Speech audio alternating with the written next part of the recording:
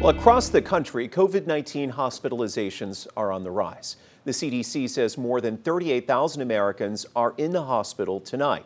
In the meantime, scientists in Israel are studying a drug to cure COVID-19 in some of the most severe of cases. Matt Gregory verifies how it works and whether it's coming to the U.S.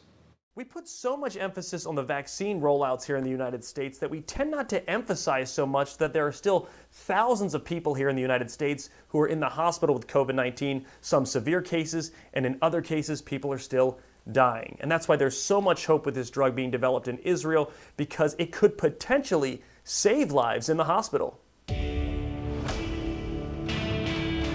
What do we know about the anti-COVID-19 drug Israel is developing?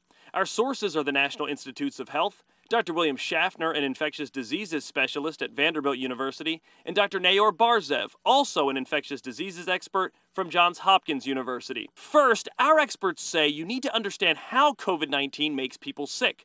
The virus gets into the body. Our immune response starts to fight the virus and then causes a lot of collateral damage. This out-of-control immune response can damage organs, and in more than 500,000 cases here in the United States, it's caused death.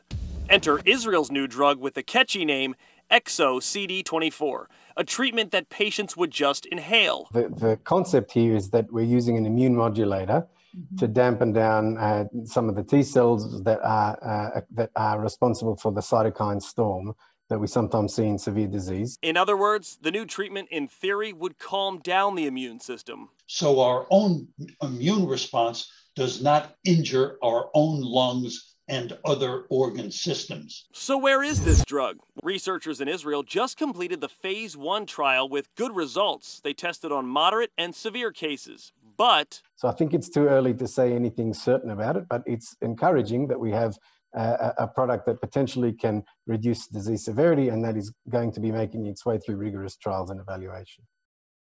So how could this drug potentially come to the United States? Our experts say it follows the same path we saw the vaccines follow, the phase 1, phase 2, and phase 3 clinical trials, and if those prove to be successful, that data will be sent here to the FDA for review.